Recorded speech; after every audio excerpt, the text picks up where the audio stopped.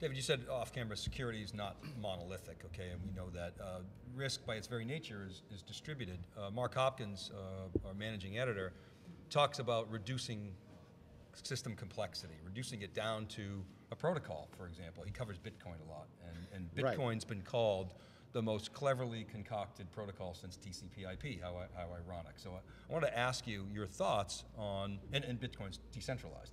So I wanted to ask you your thoughts just on reducing complexity through a protocol. Amazon's turned the data center into a protocol. So what are your thoughts on that and its applicability to potentially solving the security challenge? I don't actually know that I have a coherent answer to that. I'll give you an answer, but I'm not sure it's coherent. Great. Okay. I'd be shocked if you had a coherent answer. The point is, all things that we think of as specifiable or technically constrained very quickly end up embedded in a larger social ecosystem, which in some sense defies the simplicity of the protocol. Right. Right. That's and very so good. we think we have a technical solution, and then you just get out there in the real world and you run into this, well, actually you didn't, you know.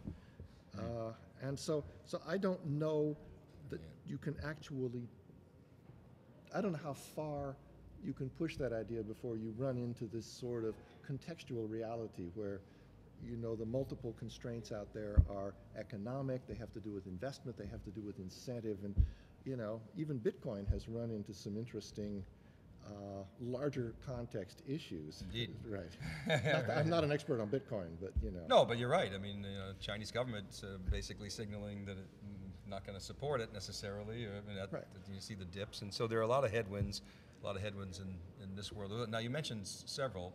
You know, economic. Let's talk about the cyberspace and security and governance gap. What do you see as the big headwinds there that we have to attack? Well, a lot of the problems cannot be solved by one actor moving alone. If you have a problem that one person can solve and they have an incentive to solve it, by and large, they sort of get on with it. It's done.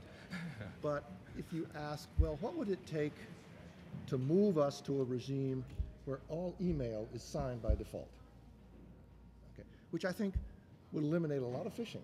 And phishing, of course, is the vector through which a lot of very sophisticated attacks are delivered. And phishing is such a stupid attack, but it works. Okay. Well, okay, so signed email. Well, the first thing is we got two competing technical solutions. Okay.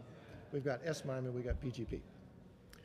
And as long as nobody actually thinks they're going to deploy anything, those guys will continue fighting with each other because it's fun to fight. And certainly if you're an academic, you're not paid to agree with somebody, right?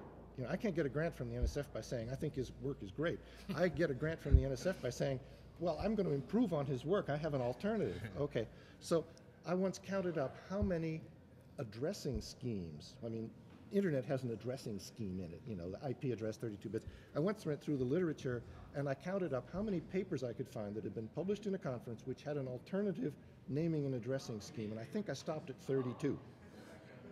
That's 32 grants, that's 32. Now, if somebody had come to us, Manhattan Project style, and said, no, I'm going to pay you to agree, we can agree. We know it can be done, okay. It's got to be some good right. activity within those 32. That's right. Right? But, so, you know, the problem with trying to get signed email is first you have to take these guys who are busy fighting over SMIME versus PGP and say, okay guys, it's time to have a conversation where I'm going to reward you, I'm going to incentivize you to see if we can agree. Can we harmonize? Can we come to a compromise? Then you have to get out there and solve the first mover problems.